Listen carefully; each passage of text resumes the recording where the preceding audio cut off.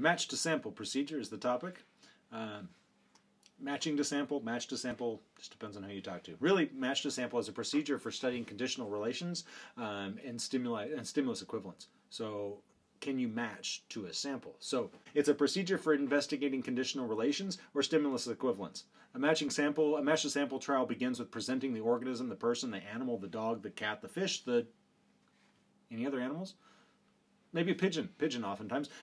So a match to sample procedure that you would often see in the lab is presenting a pigeon, let's say with a triangle, and then the triangle goes dark, and then they present multiple stimuli, one of which would be a triangle, maybe another which is a square, and the pigeon needs to choose the triangle in order to earn the reinforcer. That's a traditional match to sample. You could also teach the pigeon not to match to sample, so you could teach it to choose the one that was not the triangle, but that's irrelevant. The fun things you can do with this is to detect how an organism sees different objects in their environment and what they see other objects as.